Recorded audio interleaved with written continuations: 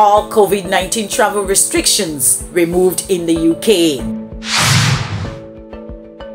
This is one of the best news I've heard in months coming from the travel world. Yes, you heard right. England to scrap COVID-19 tests and passenger locator form.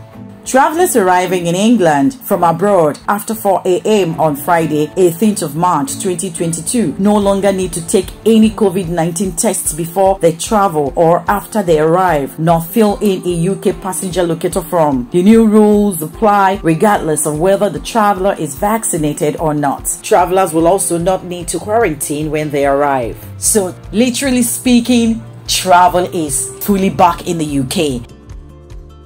Isn't that a good news?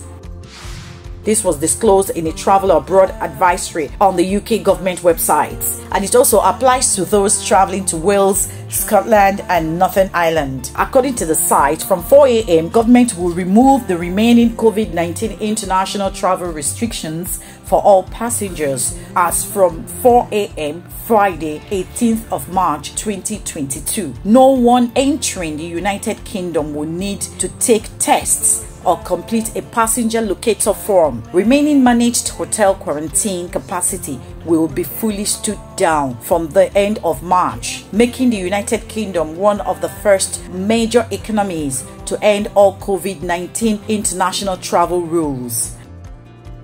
Let me read further and you understand the reason why they say they have removed all these protocols, because there was a reason. The Transport Secretary Grant Shapps said, "The UK is leading the world in removing all remaining COVID-19 travel restrictions, and today's announcement is a testament to the hard work everyone in this country has put in place to roll out the vaccine and protect each other. I said we wouldn't keep travel measures in place for any longer than necessary, which we are delivering on today, providing more welcome news and greater freedom for travelers ahead of the Easter holidays. I look forward to continuing to work with the travel sector and partners around the world to keep international travel moving." Sajid Savid, the Health and Social Care Secretary, also said, "As we learn to live with COVID-19, we are taking further steps to open up international travel once again ahead of the Easter holidays. We will continue monitoring and tracking potential new variants and keep a reserve of measures that can be rapidly deployed if needed to keep us safe. We can remove these final restrictions thanks to the incredible success of our vaccination program, which has seen more than 8 out of 10 adults across the UK boosted. To ensure the protection of public health, the government will maintain a range of contingency measures in reserve, which will enable it to take swift and proportionate action to delay any further harmful variants of COVID-19 entering the UK should the need arise. In future, the government's default approach will be to use the least stringent measures, if appropriate, to minimize the impact on travel as far as possible.